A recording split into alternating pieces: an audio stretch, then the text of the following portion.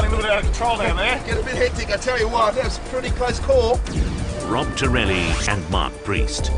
Two regular men with an extraordinary passion for sharks. Hey, Rob, you think we should go back in? Yeah. Two ordinary guys on a mission to get as close to the most feared sharks as they possibly can and film them as never seen before.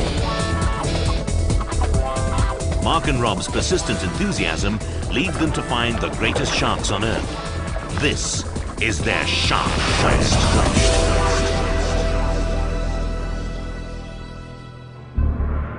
The waters off the southern coast of Australia, and a shadow materializes into an awesome predator ready to catch the unwary. In a sea as vast as the Southern Ocean, the gentle sound of a petrel feeding on the surface could go unnoticed, but its rhythmic paddling acts as a beacon underwater. The vibrations send out signals clear only to those equipped with gear fine-tuned to detect these waves. Invariably, the one with the best means is a predator, and in this case, one of the most powerful of marine hunters, the great white shark. Grows over 6 meters long and reaches more than 3 tons. A streamlined body for speed and stealth. Notoriously feared as a man killer.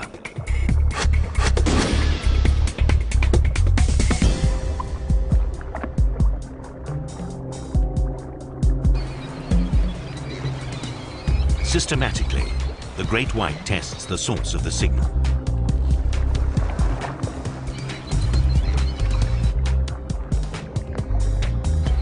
Surprisingly, the petrel doesn't move much.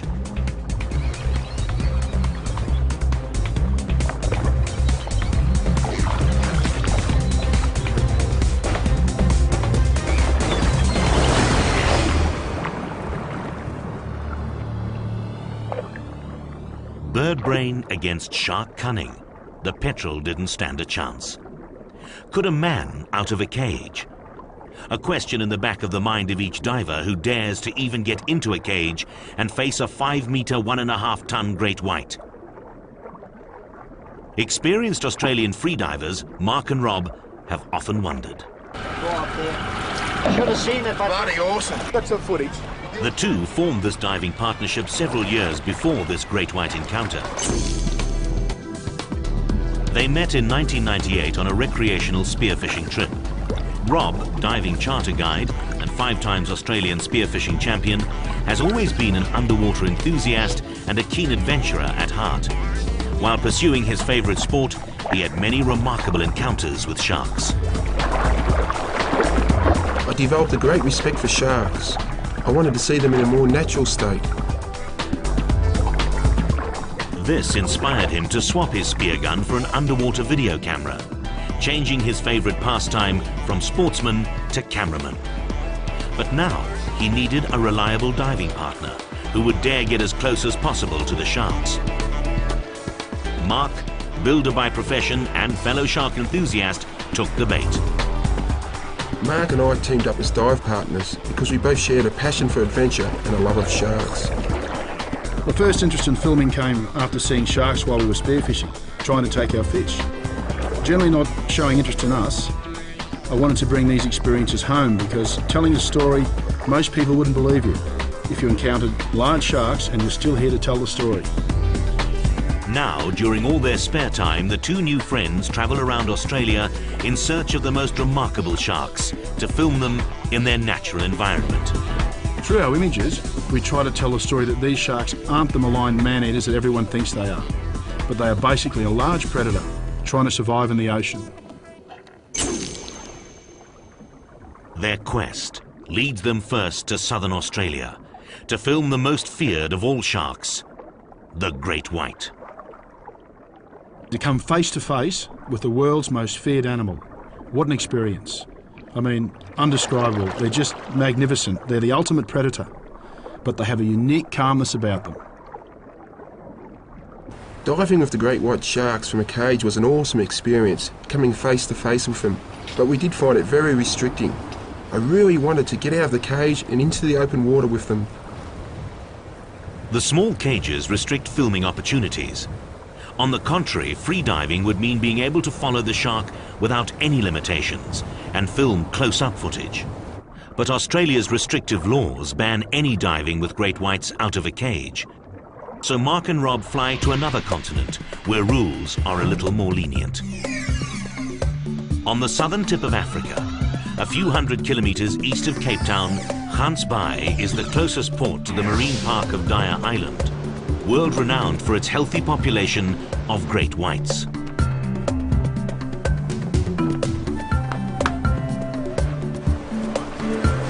Mark and Rob chose to dive with Andre Hartmann, a man known worldwide for his great white dives out of a cage. Within an hour, the guys reached the seal colony off Daya Island, main attraction for the great whites of the area and their prime source of food. The South Africans throw a large bait into the water, a much debated practice, but nevertheless one used by all operators here to entice the sharks away from their usual prey of seals and closer to the boat. And a smelly bag of fish oil and crushed sardines known as chum greases an irresistible pathway through the current. Everything's perfect.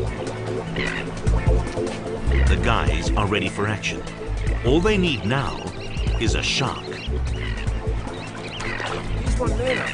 And they're not disappointed. Two great whites follow the chum slick to the bait. Cautiously, one approaches the boat and gapes at the men. The great white is the only fish known to do this.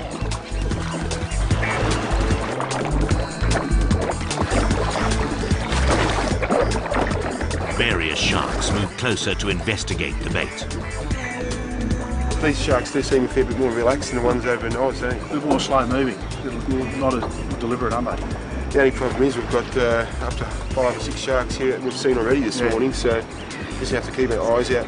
We'll just hang by the cage to start with and maybe wander out after that. The two Australians are about to venture into something more risky than they've ever done before. They are psyched and ready for their first dive out of a cage with the most dangerous of sharks. Andre, the veteran in diving with these sharks, leads the way. Mark follows. And Rob brings up the rear.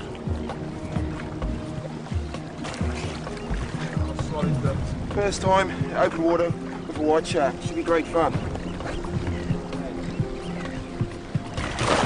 He slips into the water without hesitation. But Mark's and Rob's nervousness shows. They stay close to the cage, making sure their backs are covered.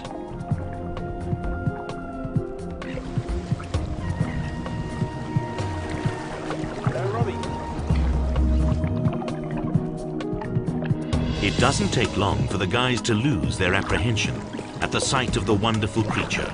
Rob just wants to film it. This one is a 4-meter-long, half-ton mass of powerful muscles, fine-tuned for stealth, strength, and speed.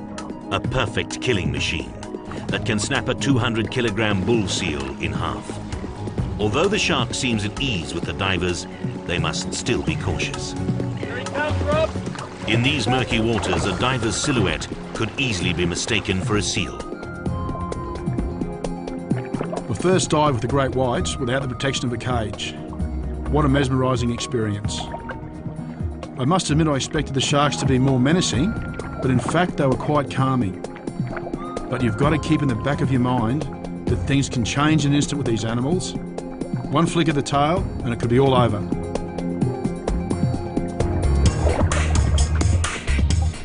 Mark and Rob make it look very easy.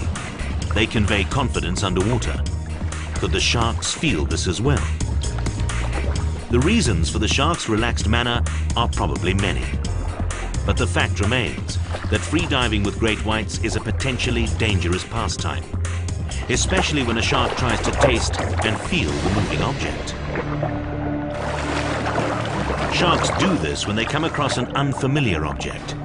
Lacking arms and hands with which to grip and touch, the shark uses its mouth instead. Mark and Rob know the risks involved in free diving with these menacing creatures. But their enthusiasm for filming and admiration for sharks overshadow any trepidation they may have felt before the dive.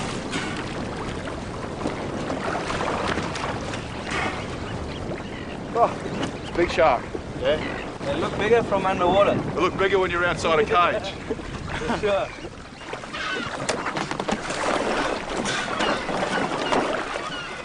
Woo-wee. Sensational. Face to face with a 4 metre great white. One of the highlights of my life. Absolutely amazing. Woo-wee. Unbelievable. Now, it's quite dirty water, but just come right in, sit there.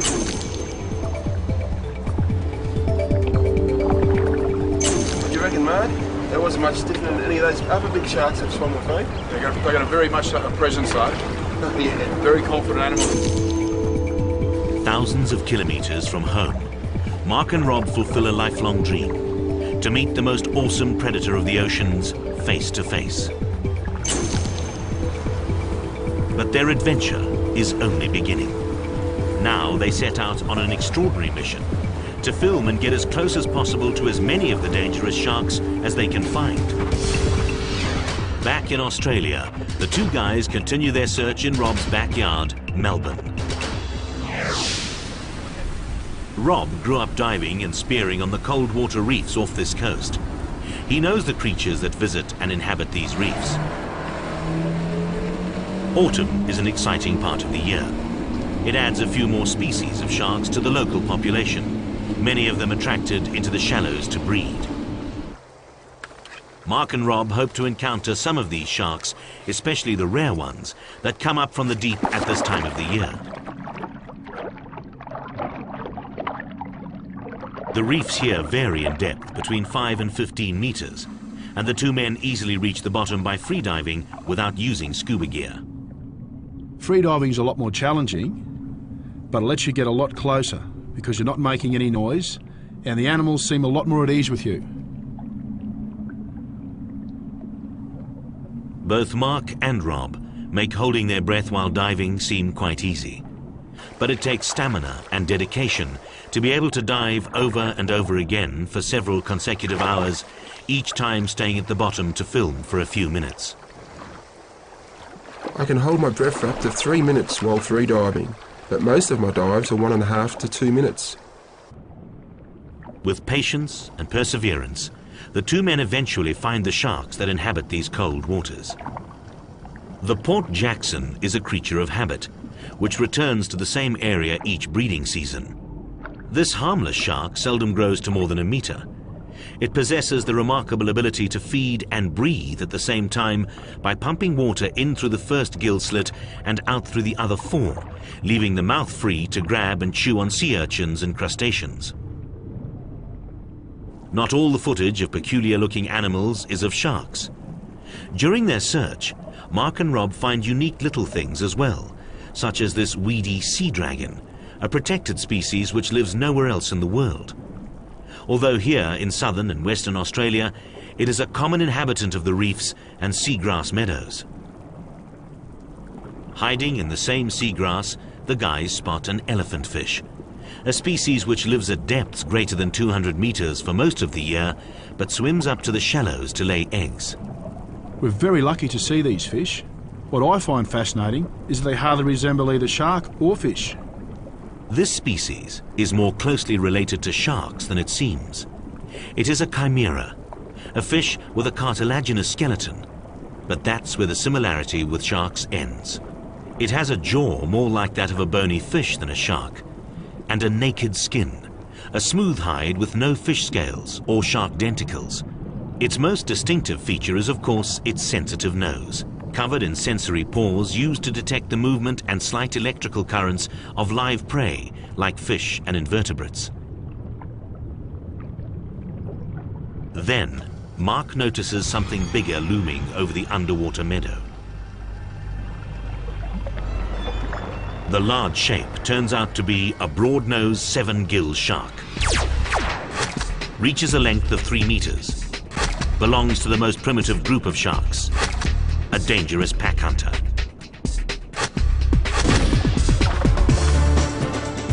Mark Mark and Rob are surprised to see the shark so close to shore, as it prefers to live in deeper waters. The shark ignores the divers. It seems focused almost on a mission, searching. They swim as fast as they can to keep up. The reason for the shark's presence in unfamiliar territory becomes obvious. Together with another 2 of its kind, it has come here to feed. Like all sharks, these are able to detect the smell of a dead animal hundreds of meters away. Their powerful sense of smell ensures that no easy feeding opportunity goes to waste. They are pack hunters and feed indiscriminately. They would happily eat live prey as much as decomposing carrion. A 7-gill shark on its own is okay, but when they're in numbers, you do have to be careful. Mark and Rob are ecstatic. This is an exceptional filming opportunity. For the moment, the sharks seem to ignore the divers, but they are in a feeding frenzy, and they could easily turn on the 2 spectators. Sharks can become dangerous when they're so excited by food. They become violent gluttons, biting into anything in front of them, as well as anyone close by, like watching divers. The challenge of filming these sharks and diving with them is getting close enough to make it a good shot, but being safe enough. With time, you do get to understand the shark's behaviour, but there's certain risks, and it's only a split-second difference between a safe shot or a safe dive and a dangerous one. And at times, we have had to get out of the water. Excited by the feed, and perhaps attracted by the divers' movements, the sharks follow the men to the surface. Once a shark homes in on an object, its curiosity makes it move closer to find out more.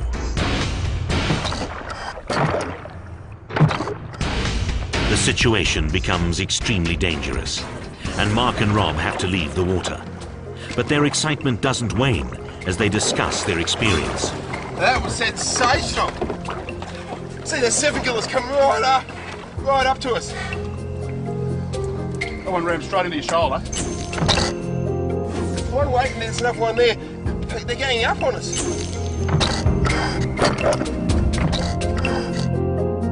You gotta be careful. Beautiful shark, absolutely beautiful. Mark and Rob may be amateur cameramen, but they are skilled divers, and they understand when the situation calls for their respectful retreat. But not before capturing rare footage of sharks hardly ever seen by man and an unforgettable experience. Shark Quest is not over. There are several more remarkable sharks worthy of the men's attention. Mark and Rob's search continues.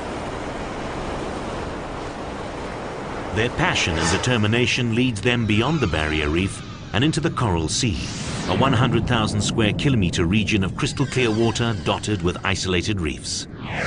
This is the haunt of some of the most notoriously menacing sharks on Earth. But their territories stretch over an immense expanse.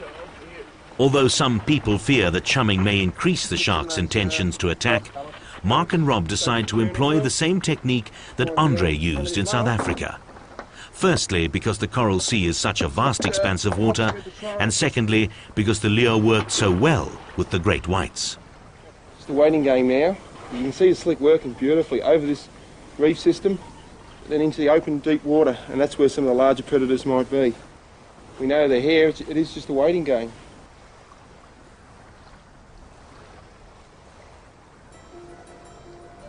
The first to see the floating chum slick are a few airborne scavengers. Then, suddenly, a large shark sneaks up to the boat. Mark and Rob identify it immediately. A tiger. The second most feared shark on Earth. Reaches a length of almost 6 meters. Eats anything it can find, even humans.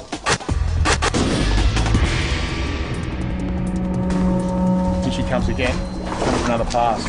What, a third pass? Yeah. Yeah, you feeling that? Yeah, we've had in these sort of situations before on the surface, Rob. As long as we maintain together, don't let her try and bust us up. Yep. And keep facing her. Yeah, that's right. Just stand your ground, and like I say, we can always jump back out if it's not right. But we can't be overly selective. We've got a good shark here in crystal clear waters. No, let's go. Let's go. Mark.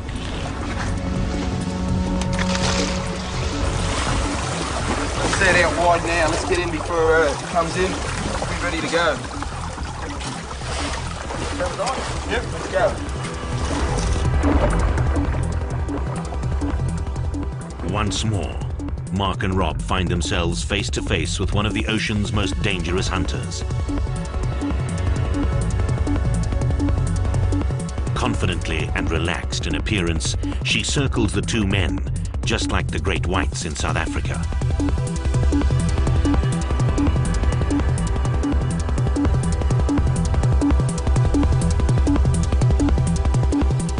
She moves closer, probably out of curiosity. Then, they notice that her mood seems to change. The circles she makes around the two divers get progressively smaller and smaller. She quickens her pace, perhaps because she's excited by the flavors emanating from the chum bucket. She eventually strikes, with a bump so hard that it dislodges part of the camera. What amazed me about this shark was its persistence. It just wouldn't leave us alone. Eventually, we had to get out of the water. Let's get out. My experience has been that tiger sharks are usually quite shy, but in this case, I think that the chum made her aggressive. She made several lunges at my camera, and I felt that if I hadn't kept eye contact with her and retreated, I may have become her dinner. We were trying to be evasive of her, especially after a couple of snaps. And the one where I seen the whites of her eye. And at that stage, I thought to myself, it's time to get out. It's got to be. It was a good call to get out of the water. Oh, that's right. We can always evaluate it from here and just keep an eye on it. If the shark hangs around, we may give it a go later on, eh? Yeah, regroup and another plan of attack. The tiger shark probably became agitated and excited by the smells emanating from the crushed fish and oil in the chum bucket. To calm her down, Mark and Rob take the bucket out of the water. Eventually, she slows to a steady patrol and leaves the surface. But she doesn't go far from the boat. She sinks 20 meters below to the coral sea floor, where the two men can still reach her. She seems more relaxed and allows the divers to film her without harassing them. Silently, they follow her meanderings over the reef bed, filming her perfect predator's body camouflaged in this environment by her tiger-like stripes. It is believed that these markings differ considerably between individuals, so much so that scientists have been able to distinguish one tiger shark from another.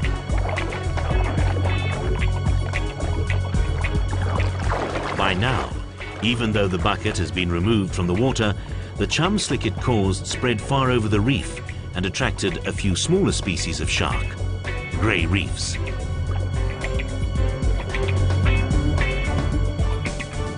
Suddenly, Mark and Rob hear a surprisingly loud crunching noise. The tiger shark had bitten into one of the smaller sharks. The two men have never witnessed something like this before, and certainly they have never heard of anyone filming it. It is extremely rare to actually see predation in the ocean involving the larger species. Sharks feeding on small fish is one thing, but a tiger eating another shark is an extraordinary sight.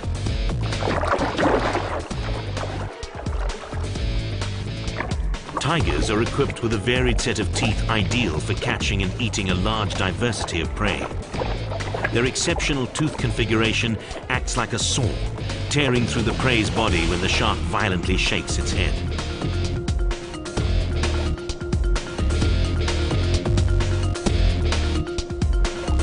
It only takes a few minutes for the whole 1.5 meter grey reef shark to be consumed, proving the tiger's voracious nature.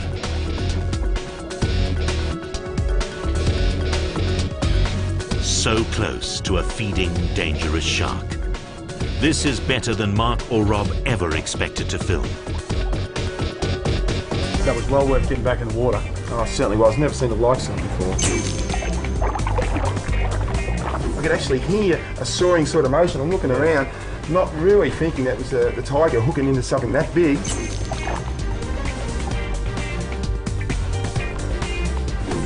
You just couldn't script something like that. That's just an amazing experience. That was up there with the best of them. Oh, certainly is.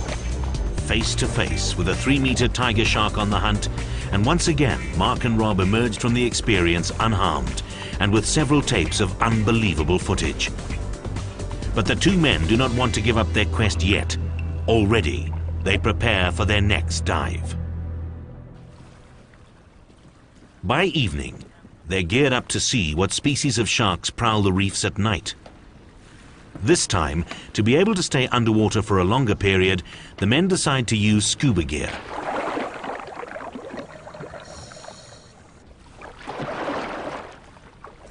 Some sharks are more active during the dark hours. Mark and Rob hope to catch a glimpse of something special. The reef comes alive under the spot of their filming lights. Systematically, the two divers move between coral gullies and search the caves and overhangs. At first, all they find are the reef dwellers. A moray stays snug in its hole, waiting for an opportunity to strike out at passing prey. Rob finds a venomous sea snake. He doesn't film the reptile for long because he doesn't want to provoke the snake into biting him, as its venom is so potent it could kill him. The sharks are few. The first they see is a primarily nocturnal species, a 3-meter tawny nurse shark out on patrol. Next, a silvertip shark appears in the lights. Although this is usually an open water species, it does occasionally visit outer reefs in search of food. Disturbed by the lights, it quickly moves away. By the time their air supply comes to an end, they ascend without the memorable night encounter they were looking for.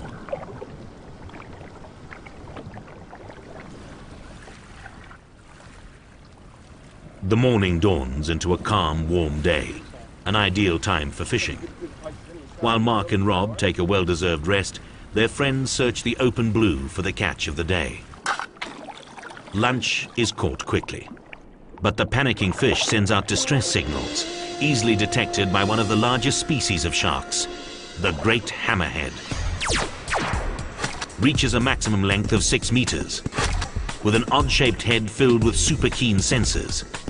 The only species of hammerhead that would attack a diver. Its super sensors guide the shark directly towards the dying fish. Aggressively, it harasses the spear fisherman. At this point, most men would keep out of such a dangerous situation. But this kind of opportunity is ideal for Mark and Rob's quest to free dive with an awesome shark and film it as close as possible.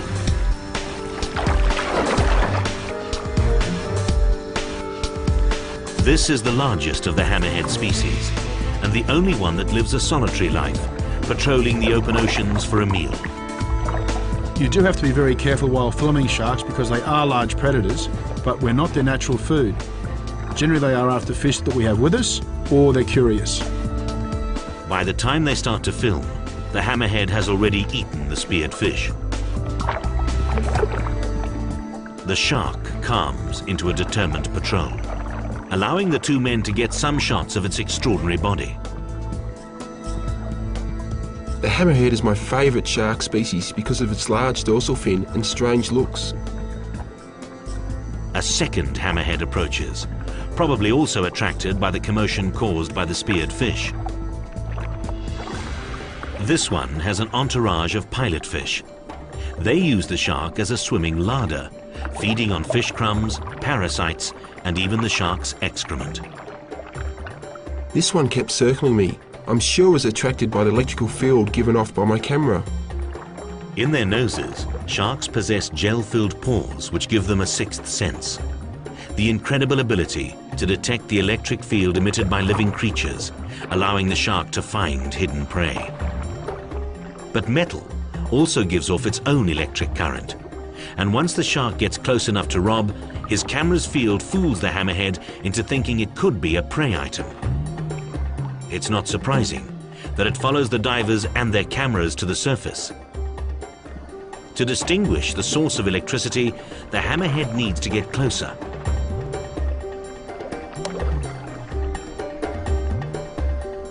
Eventually, it lunges at the camera. And satisfied that the strange object is not edible, it swims away, leaving behind two shaken yet ecstatic men. Once more, they manage to capture some close-up footage of one of the most impressive sharks on Earth. Mark and Rob hardly have time to regroup when an even more dangerous shark approaches, an oceanic whitetip. Almost 4 meters long, lives alone in the open ocean far from land, notoriously dangerous and aggressive. Because of the shark's vicious reputation, the spear fishermen get back into the water to watch the cameramen's backs. We have encountered oceanic whitetips in the Coral Sea before, and that's one species you don't want to mess with. A smaller specimen in comparison to the great whites, hammerheads and tiger that the guys dived with before, but just as terrifying to meet face to face. With the habit of living mostly in the open ocean, this shark needs to be an opportunistic hunter, eating anything that comes its way. A diver could easily be mistaken for floating prey in the blue zone. It's a great experience to face something as big and at times lethal. Puts you on the edge, gets your adrenaline going. It's not for everyone, but I certainly enjoy it. Coming face to face with something that's probably feared by 99% of people on Earth. And this is exactly the kind of encounter that Mark and Rob look for. A face-to-face meeting with a dangerous shark hardly ever seen by man, and some magnificent footage to show for it. Up to now, the Coral Sea yielded their best Australian shark experiences. Together with their South African great white dive, Mark and Rob have free-dived with the Earth's most notoriously dangerous sharks, and they've emerged with some of the most unusual visuals ever recorded. But the two guys are not ready to stop now. Their search takes them to Mark's home ground, the Gold Coast. Bathed by the temperate waters that stretch south from the Coral Sea and the Great Barrier Reef, this could expose a whole host of different shark species. Mark's little aluminium boat is all the guys need to reach the limestone bommies that pepper the sandy shallows found north of Moreton Bay.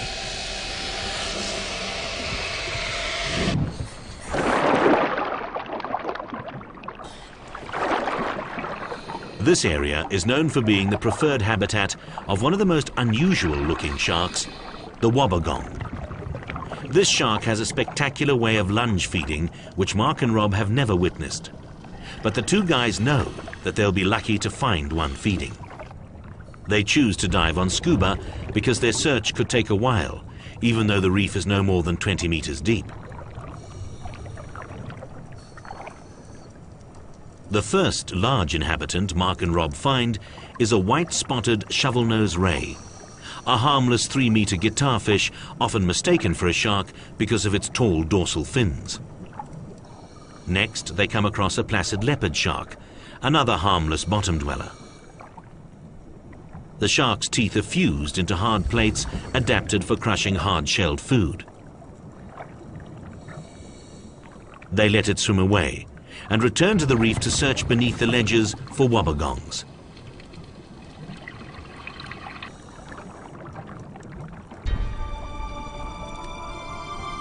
Finally, they find one.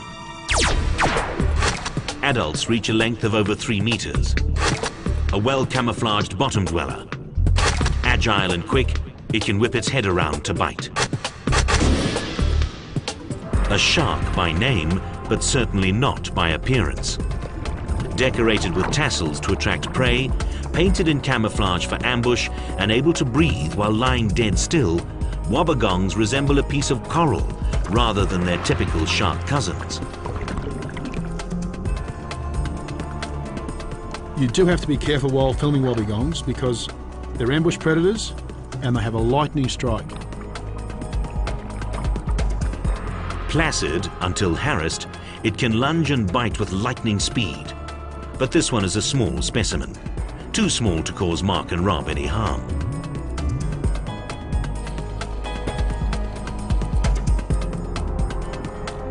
They have missed the larger, more spectacular wobbegongs. They leave the reefs with nothing more than a few shots of an average-sized one, The temperate waters of the Gold Coast yielded little worthy of their shark quest. They are running out of places to visit where they could meet up with sharks. Then they receive some exciting information. A rare once-in-a-decade phenomenon is unfolding at Turtle Bay. In less than a day, they travel across Australia to the west coast and to a bay famous for its nesting turtles, friendly dolphins, and of course, sharks. The only way to Turtle Bay is by boat. Mark and Rob prepare their gear during the trip so that they can be ready as soon as they arrive in the bay. What they're about to film could last a few minutes or several weeks. No one really knows.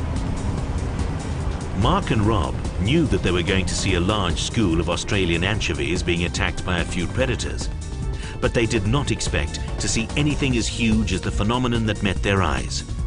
Stretching from cliff to cliff of Turtle Bay, an enormous school of tiny anchovies swimming so close to each other that they turn the sea black.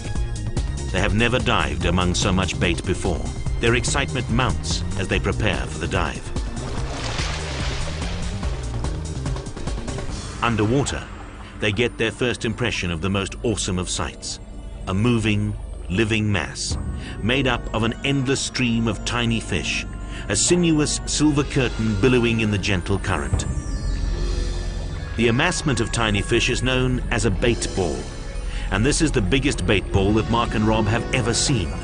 Millions of anchovies swimming as one.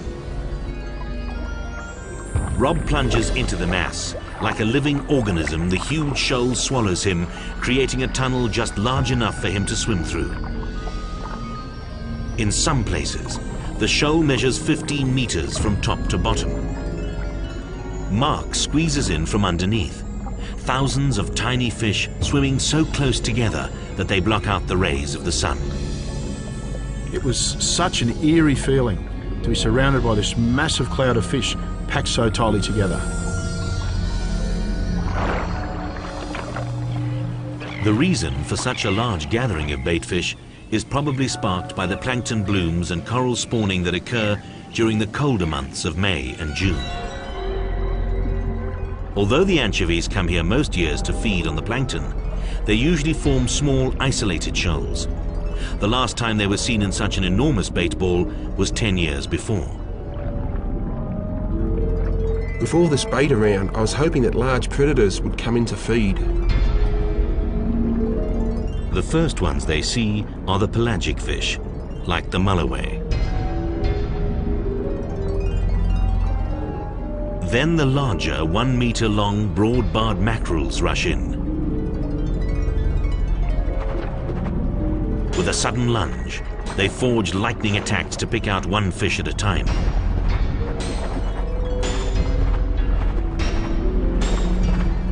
The assaults make no visible difference to the millions upon millions of anchovies. Suddenly, a shark dashes out of the mass of tiny fish. Then more dart in and out. Spinner sharks. Streamlined 3-meter-long predators who prefer to travel and hunt in schools, known to have harassed freedivers. They are fast coastal water swimmers, always on the lookout for their favorite bait, small shoaling fish such as these anchovies. Although spinners have been known to attack humans, for now they seem to ignore Mark and Rob, focusing instead on the overabundance of prey. Side by side, hunters and spectators move through the writhing mass, each team on a separate mission, the sharks to eat as much as they can, and the men to film it all. For the spinners, this is a grand feast. And for the two divers, this is a different kind of feast, a chance of a lifetime. Because a gathering of bait fish of such magnitude and all the predators that attack them is an incredibly rare sight. After all that feeding, by the end of the day, the bait ball seems to remain the same size. Exhausted, Mark and Rob return to the boat, a little overwhelmed by the day's exciting events. Unbelievable. They decide to stay close to the action and spend the night on the boat moored in a protected enclave of Turtle Bay.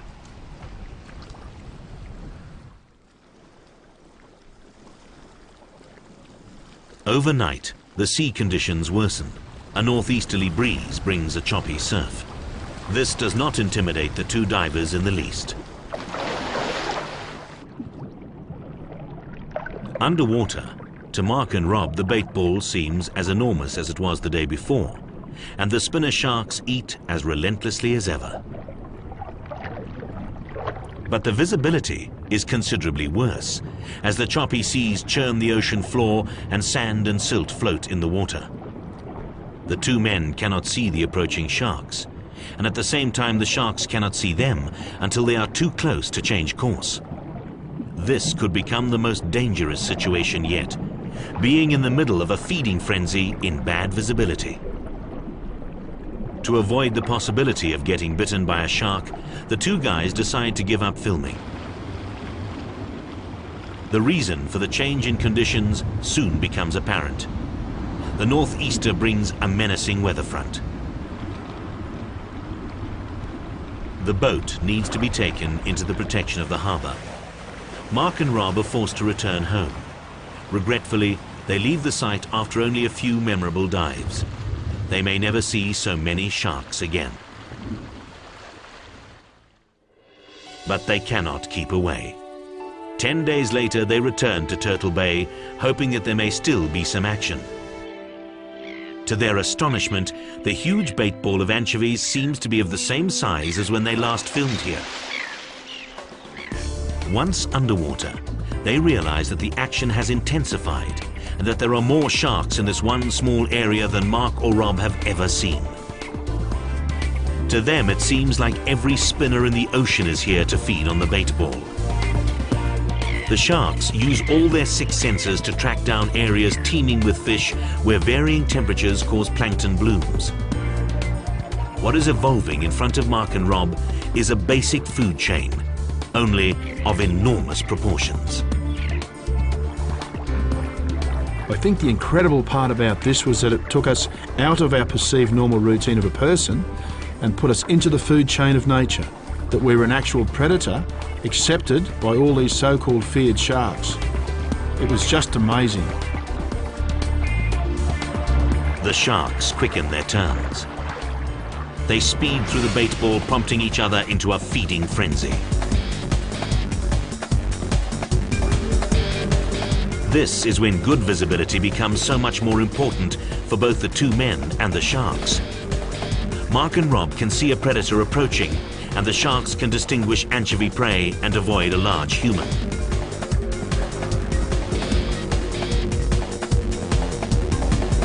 Just when the guys think they've filmed it all, a surprise cruises out of the mass of anchovies. A Bridder's whale joins the feast. Systematically, the whale makes a few close passes to herd the anchovies closer together. At an average length of 13 meters, this is one of the smaller whale species and is often seen close to shore even in water as shallow as 3 meters. The acrobatic sequence ends with a final lunge to scoop up a huge mouthful of anchovies.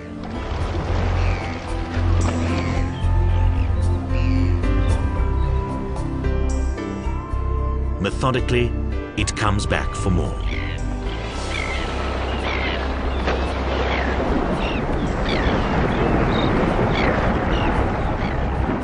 For most of the year, it feeds in the open ocean on similar schools of baitfish and even larger shoaling fish, such as tunas, mackerels and bonitos.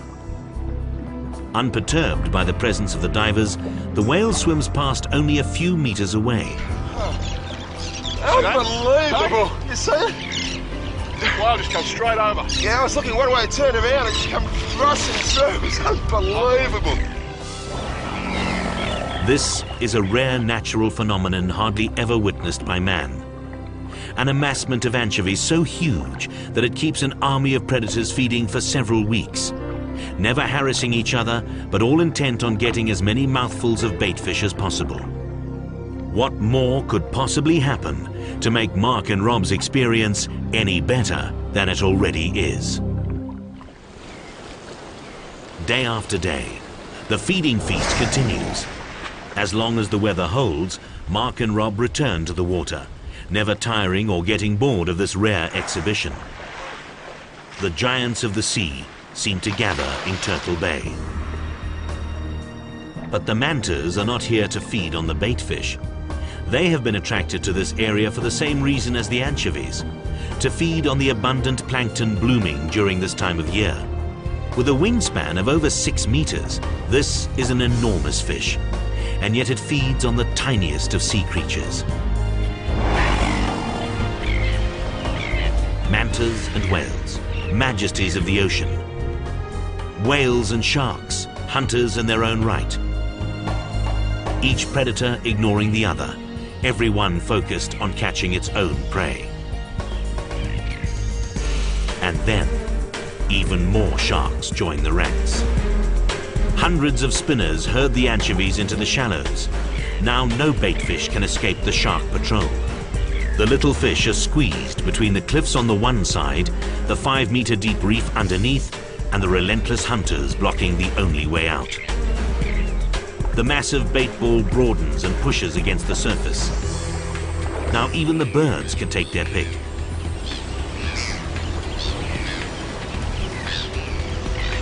The gulls eat on the fly, while the heavier cormorant prefers to dive for his food.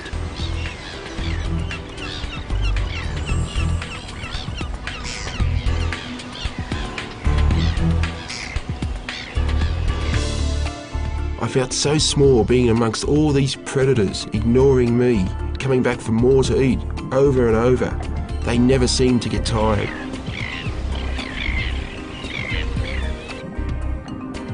Free diving in the midst of hundreds of feeding sharks. Not every man's idea of fun, but Mark and Rob's most exhilarating adventure.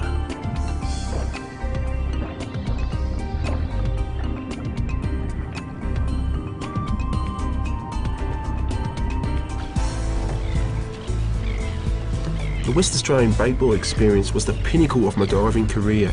For a week-long period, we were diving every day with all the predators, the sharks, the gamefish, the whales, the manta rays. It was an awesome experience. I think this would be the absolute highlight of anything I've ever seen or done. To be accepted by nature as one, it was a very humbling experience, and one that everyone should have.